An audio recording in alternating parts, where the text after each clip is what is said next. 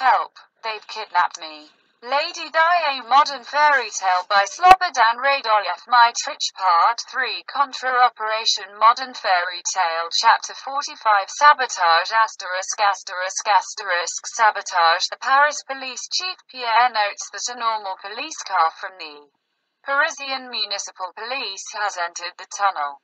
He could not prevent it in time, his own fault. He had after all given instructions to silence all police radio communications. Cursing, murd, out loud. He quickly parks his police car in front of the entrance to the tunnel. The two French policemen approach the smashed Mercedes and illuminate the interior of the limo with a large flashlight. A policeman feels Henry's wrist. The driver is dead. The other policeman grabs the wrist of the bodyguard. This one's alive. His colleague points his flashlight on the blonde. Hey, he screams. This is Princess Diana. The other policeman runs to the other side. He bends, puts his head through the hole in the window and presses his ear against Britain's swollen breasts. The princess is alive, he yells. See if the one on the other side is still alive. The second policeman runs around the wrecked limousine and aims his flashlight at the Arab's face. This one seems dead. There's blood flowing from his mouth. His colleague stands up, grabs the walkie-talkie from his shoulder and presses a button. Commissariat, he yells. Alio. Commissariat. Do you hear me? The walkie-talkie is dead. Commissariat. The policeman yells again. Alio. Commissariat. The other policeman takes his own walkie-talkie. Wait a minute, man. Let me do this.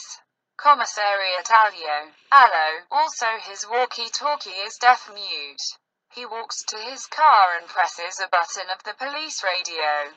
Alio. Commissariat. Allo. The police radio is deaf-mute too. It's sabotage. His colleague approaches him. Well, perhaps this bloody thing doesn't work in the tunnel. Nonsense.